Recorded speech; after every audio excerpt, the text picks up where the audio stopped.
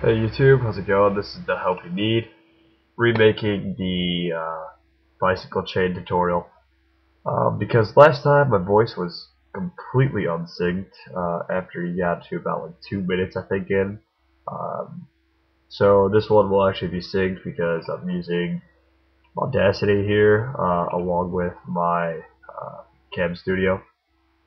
Alright, so anyway, what we're going to do here is I already got about 10 boxes here lined up, maybe 11, I can't remember.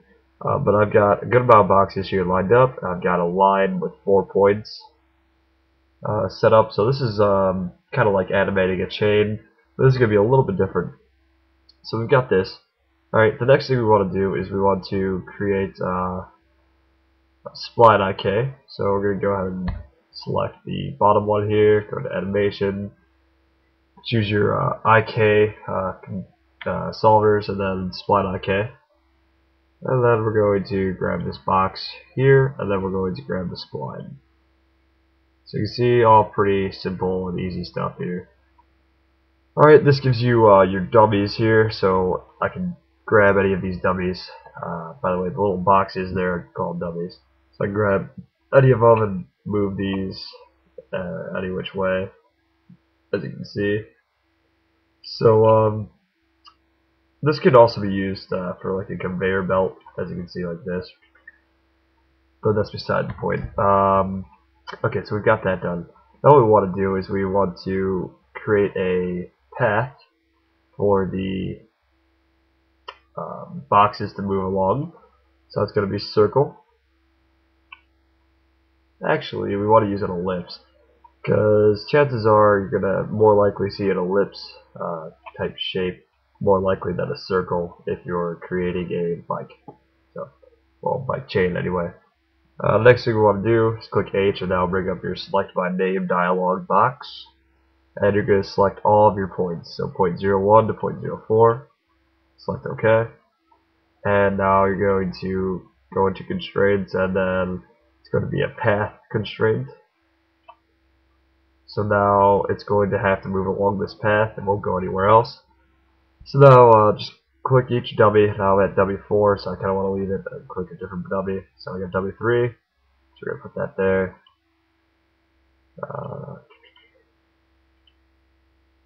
Point 2, so we're going to move this about halfway. And then point 1 will move all the way. So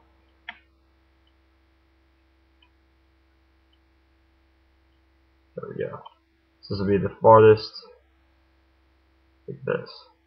Okay, so now as you can see, bound to the path here. So let's go ahead and shrink the path. And we're going to put these in different locations. This one is going to be right, we'll put this one right here. We're going to take this one, we're going to move it right here. And then we'll take this one and move it right here. And then, now obviously I would need still longer chain or path.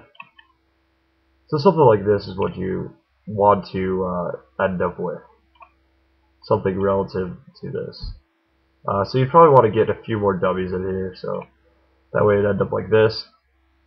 And then you can go ahead and move each dummy to a certain point. Now the best thing to probably do, best way to animate this would probably be to move this dummy straight across. So come around like this and make it end up exactly where the dummy number 1 is, and then put dummy number 1 where dummy number 4 is, and dummy number 4 where this one is. But this automatically creates a path for you, as you can see. So there, that's a quick way to create a bike chain. Obviously this one's not perfect for a few reasons, one of which the boxes, 2 of which it doesn't go really that in depth into it, but this is just a quick way to do it, to have yourself animate a box or a chain with it. The best thing to probably do is to have obviously some more points on your line to put the dummies. Alright guys, hope you enjoyed this video, and I'll see you guys in my next ones.